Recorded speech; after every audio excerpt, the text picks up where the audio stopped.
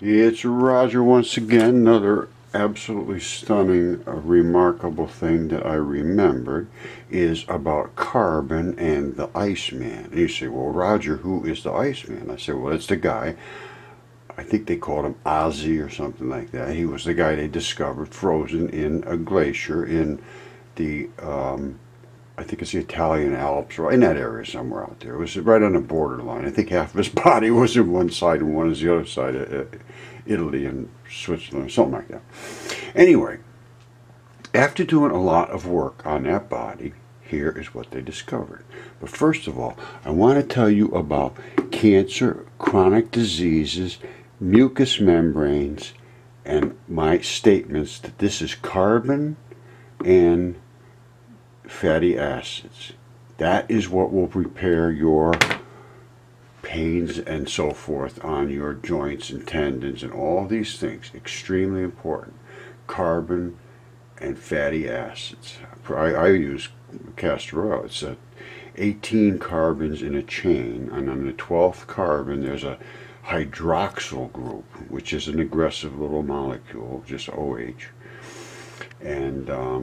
And it does wonders, and it gets into my body, and it's been quite helpful for me. I'm not recommending necessarily for anybody else, but I think you should take a look at this, because your mucous membranes are constructed and serviced, and all of your membranes are built from fatty lipids. It's literally carbon bags. All right, now here's the chemistry. This is your cells. There's 2 layers of carbon back to back, and it's called a bilipid layer. Bi means 2, and lipid means these fatty acids. And water can stay on the outside and the inside, but not in the middle. They call it hydrophilic and hydrophobic. In between is the hydrophobic. Do not come in here with water. And through these passages, there'll be little tiny passages through it. There's going to be an actual gatekeeper that allows things in and out. Now I'm going to tell you what these are made out of, because this is what your entire body is protected by. This is what your whole entire body is. This is cell membranes. Alright, these are different types of cell membranes. Cell membrane, cell membrane. Okay, hold on. Alright, now, they're phospholipids. That's what you're made of. It's cell membranes. This is what I've been screaming about. And you have to have mucus to coat those. And what's it? Carbon, carbon, carbon, carbon, carbon, carbon, carbon, carbon, carbon, carbon, carbon, carbon, carbon. It's all carbons.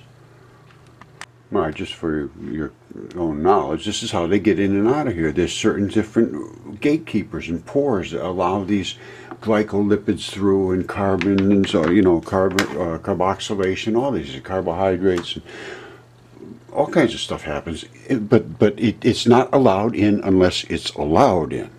Now, if it gets through there, not allowed in, because this thing is damaged, you're in so much trouble you can't imagine it, because its contents of the cell is destroyed now. Now, if this layer was your gut, and it was in your intestines, and it rotted through your intestines, just think of what's going to happen. You know what's in your intestines. You get septicemia. You're going to have all kinds of issues. Now, I'm telling you, listen to me. Carbon and the fatty acids are your friend. Alright, so now that I'm done screaming about that, carbon, fatty acids, and why it helps you in the areas where you have pain, well, let's just see if it's ever done that for anybody else. Ooh, look at this. Scientists mapped all of Otzi's Iceman's 61 tattoos. That's interesting. He had tattoos. This guy, 6,000 years old. 5,300 years old, they say. And anyway, I'm not going to dispute carbon-14 at this moment, because it's not correct, but we don't have to go into that now. He is a very old creature, frozen in. Ooh, look at this.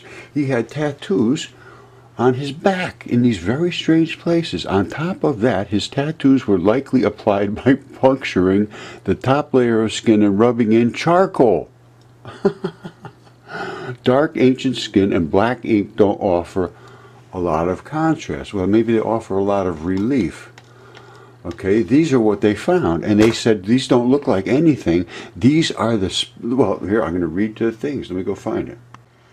No, here it is. They can't explain it. It says the tattoos may have demarcated the location for acupuncture treatments. They thought that's, oh, at least now they know where to poke the needles. Or perhaps the tattoos were the treatment. Yes, they were.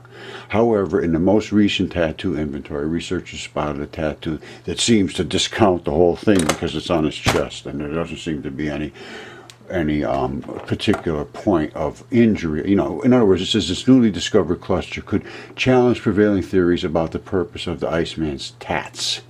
But researchers were quick to point out that he may have suffered from other health issues that caused pain in the chest area, but they weren't recorded in the remains. So, in other words, they're saying it was a treatment for pain, quite likely.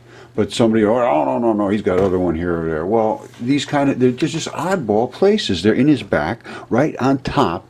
I mean, it's exactly. It says this Iceman 61 originated in 19 different groups. Each group of tattoos simply a set of horizontal vertical lines. I mean, who the hell wants that?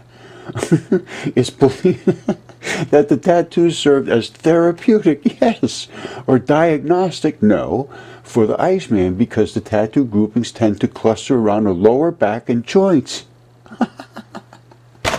I mean, it's so obvious now, it's amazing. Get yourself healthy. Just like the Iceman did 5,300 years ago. If you get a doctor back then, you'd be healthy right now.